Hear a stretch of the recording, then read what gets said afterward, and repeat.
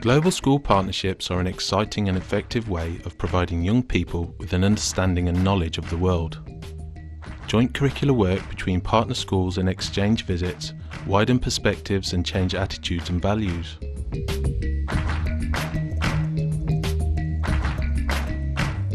Global School Partnerships is an award-winning programme which supports partnerships between schools in the UK and schools in Africa, Asia, Latin America and the Caribbean that embed global themes in their curricula. I think any opportunity to find out about how other people live, what goes on in other countries, raises children and young people's aspiration about perhaps what they would like to achieve in their lives. Never have there been better opportunities for embedding school partnerships within the curriculum to bring learning alive, to develop the new statutory aims to the curriculum: successful learners, confident individuals and responsible citizens. I think what's hugely exciting about the Global School Partnerships programme is the way in which it begins and follows through a journey over a number of years. At the start, often it can be direct one-to-one contact between a teacher in a country in the UK and a teacher in a school in a developing country. Through the activities they take forward under the GSP, it becomes part of the whole school.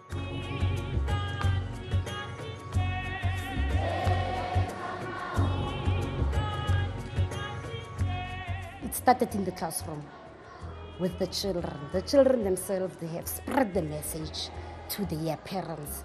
The parents have spread the message into the community. Children are now starting to get serious on their schoolwork, and they are starting to get serious in the community, taking them away from things that would have really been problematic to the parents.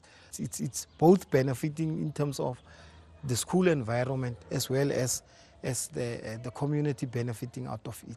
Well, I think school partnerships are essential for effective global education, because it's really the core of Curriculum for Excellence in terms of giving children a meaningful context in which to explore all the issues that are around global citizenship. We work together by sending letters and bringing other teachers over so they can see what we live like and we can see what they live like. I do think that children have the same right, and I don't think that we are any different from the children in Juniper Green, because I think we do all love about the same things and love the same games. Today we've been learning about the human rights of the world. I thought in Scotland there was apartheid as it was here in South Africa.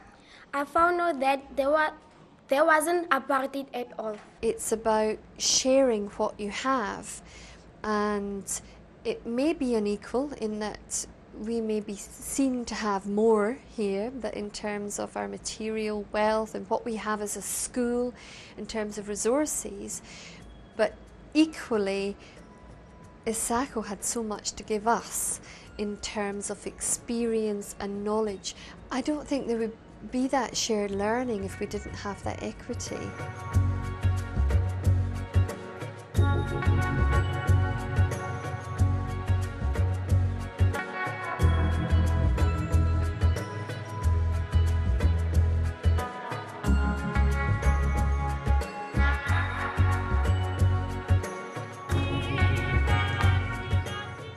The boys here have more freedom to move about, whereas the girls are very much restricted.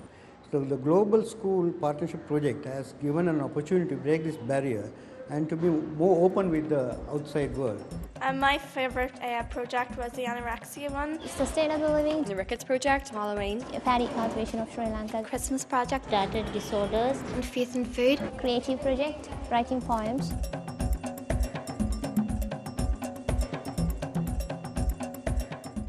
Alright girls, here's all the project work sent from Sri Lanka. I think they're very amazing on how to draw them and all the different colours that they use. I think it's different from just the old curriculum and just the boring one. I think the Global School Partnership Program projects brings life to the subjects because we do projects based on various fields. It's more like a friendship. It's a bond between two countries with a lot of understanding and sharing. We will continue. I can assure that.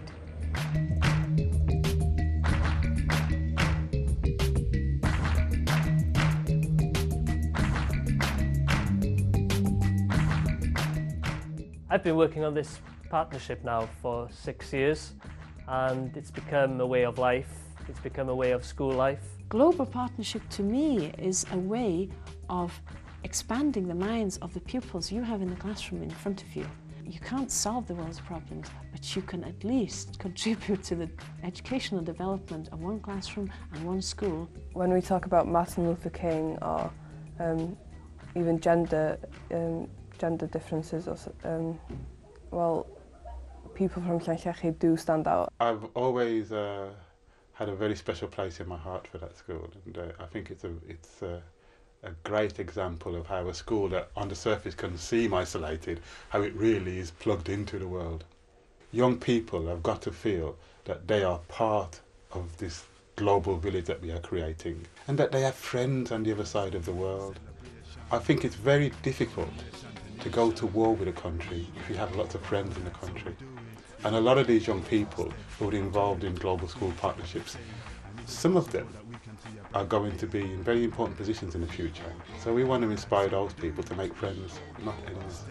It's only by people-to-people exchange that we can foster international peace, harmony and non-violence. Therefore, I think it's very important the continuation of this project for the world peace and a world free of violence. It doesn't really take too much to add that simple human touch. Implement some unification from nation to nation.